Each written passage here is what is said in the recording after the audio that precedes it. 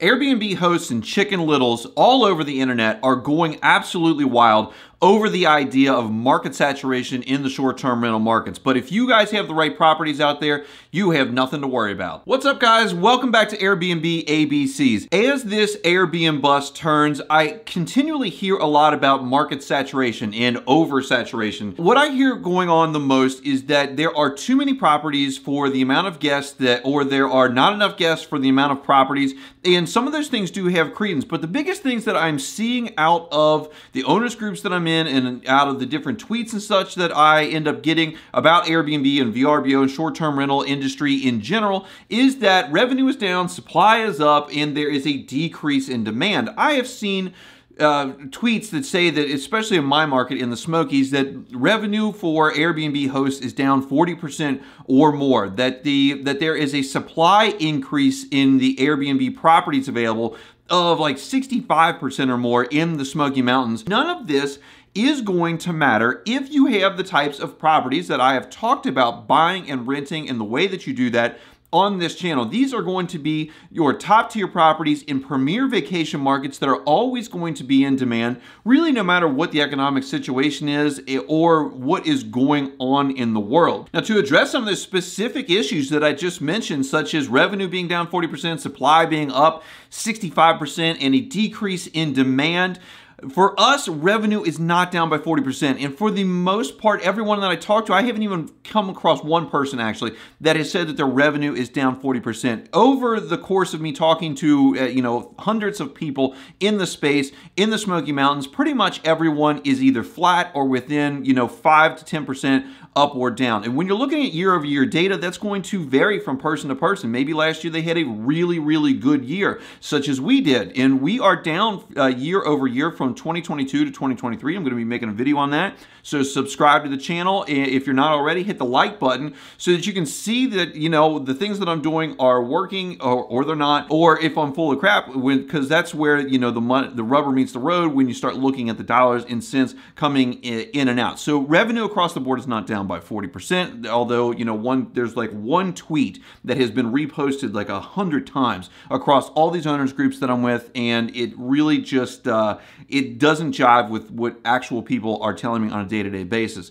Supply in the Smokies cannot be up 65%. It just simply can't. I have been visiting the Smokies since the 80s and 90s, and I'm very familiar with the area and the speed of which things get done. And when you're talking about construction in the Smokies, things just do not move along. As a matter of fact, I helped a friend of mine set up a cabin a year and a half ago, something like that.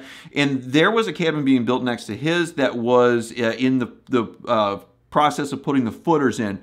The last time I was down there just a couple months ago, they had the structure up, but it wasn't even dried. It didn't have windows or doors or anything like that. And that is, a year and a half into construction for one single structure. The fires that were in 16 and then sometime in the early 2020s, those ended up taking out about 3,000 structures. And even though there has been construction done, there's some places have went up relatively quick. There's still tons of burned out lots, burned out foundations in Chalet Village. And even one of the places where we have, there's at least 5 lots that I can think of where there are still just burned out foundations and nobody has rebuilt. When you're looking at this data with it going up 65%, a lot of this comes from AirDNA, which tracks Airbnb listings coming to the market. So what you are most likely seeing is people that were either had their properties with management companies who have either taken them over and self-managed them and now they're listing them on Airbnb, or management companies that are now listing on Airbnb and VRBO, or the folks that were only listed on VRBO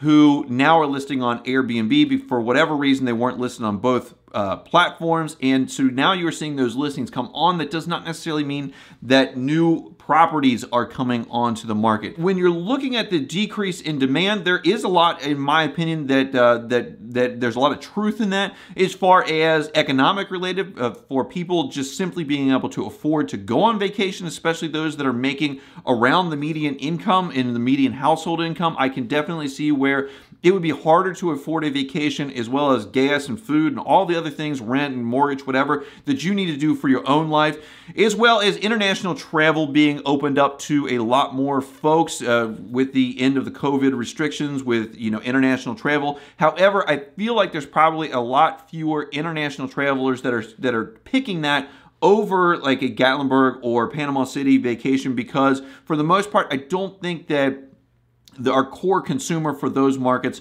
is going to be folks that are thinking about traveling to France or Greece or wherever overseas. I feel like it's mostly blue collar folks looking for a 2 to 4 day trip to the Smoky Mountains. So you might ask yourself then, Mike, why doesn't market saturation matter? Why aren't you worried about it? And the reason is because I want to take you back to high school, and I want to take you back to the kind of social structure of that. There was always one person, one boy or girl or whatever, that was the most attractive person in school. And it didn't matter if your school had 25 people in a class or 10,000 people in a class. I'm not sure if their school's that big. After that one person, the next 25% down are the extremely attractive folks that are very desirable and very high demand to be associated with, to go out with or whatever. What you need to do is make sure that your Airbnb or VRBO short-term rental is in that top 25% of the most attractive properties, attractive cabins, and in the most attractive markets. You need to be in a strong vacation rental market. A 3-bedroom ranch in nowhere, Ohio just isn't going to be doing it. People aren't vacationing there. And the trend for people to use regular homes as overnight accommodations when they didn't want to go to hotels because of COVID, I think that is kind of being phased out. In my opinion, for one-nighters and transient travel, like if you're going from Cincinnati to Florida and you want to stop in Atlanta and overnight before you make the second leg of your trip, or farther down, whatever, I would much rather use a hotel than an Airbnb in those cases. And I think that a lot of folks that did these in just these residential areas that aren't vacation markets, I think that a lot of those folks are going to struggle for a long time, if ever recover, because it's not a vacation rental market that people are coming to on a regular basis from a large portion of the country. It needs to be in the top 25% market. It needs to be in the top 25% of its class, not necessarily in the entire area.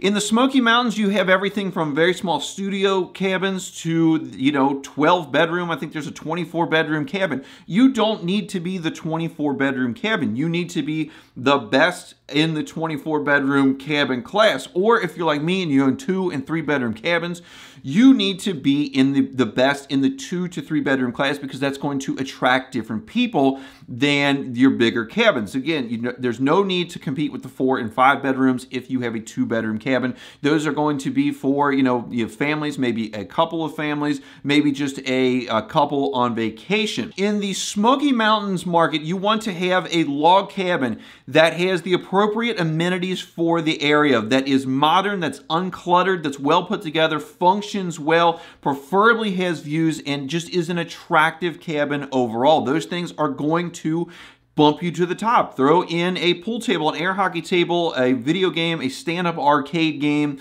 a fire pit, a fireplace, outdoor lighting, just something to set you apart from just the crappy, old, outdated, cluttered, drywall, missing key amenities, poorly managed, terrible cabins.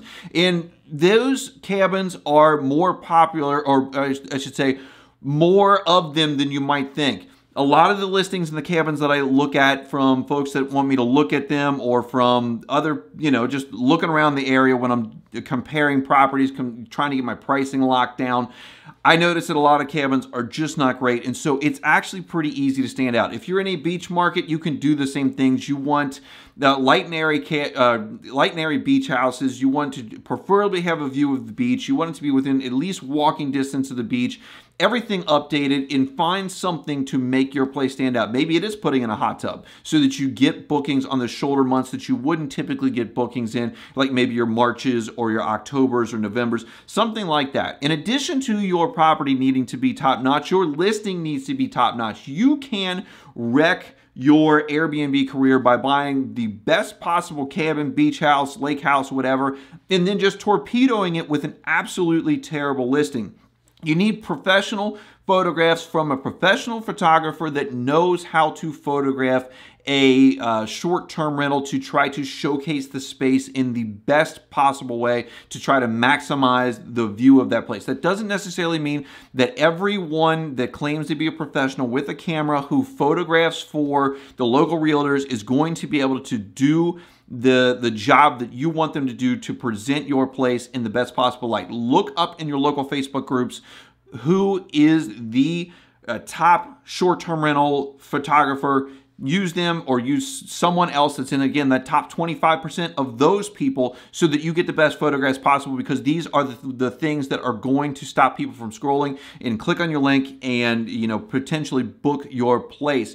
Your listing needs to be easy to read. It needs to have a great title, and it needs to have a cover picture that, again, stops people from scrolling. It needs to be positive and showcase the space in the best possible way. Your management needs to be top notch on these places. You can have a great property, a great listing, and if your management is awful, then it's just going to torpedo the whole thing. This is going to entail your pricing, your minimum stays, your communication, your upkeep, and your crisis management. All of these things are going to be key to getting your place booked, having the right prices on the right times of the week. You can price weekends typically higher than you can price weekdays. Having the right minimum stays. If you have minimum stays that are too long, you're going to not get bookings. If you have minimum stays that are too short, you may end up with orphan days. You really need to nail that down for your particular market and your particular property.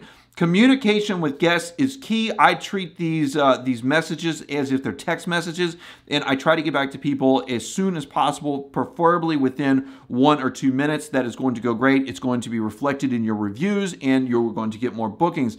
Upkeep is going to be making sure that everything works, the place is clean, you're keeping track of your cleaners, and just keeping your place at top notch. And then when something does go wrong, because it will, there will be some sort of problem, hot tub problem, air conditioning problem, an electrical problem, plumbing. How you deal with that is going to reflect in your reviews, and if you just let people cancel if they want to go somewhere else, maybe a thing to do. It's the thing that I do. And so your crisis management on all this management is going to keep you booked. It's going to keep everything rolling, and it's not going to matter how many rental properties there are, because you are going to be in the top 25% most desirable that everyone wants to be with. If you guys can do these things, I don't see a way that you are going to lose, as long as you purchase the property with the numbers that make sense at the time that you bought it. If you got something out of this, hit that thumbs up button for me. If you haven't yet subscribed to the channel, subscribe down below so you don't miss anything that I put out, especially the revenue numbers that we have put up for June year over year of 2023 versus 2022. I appreciate you guys watching today, and I'll see you in the next one.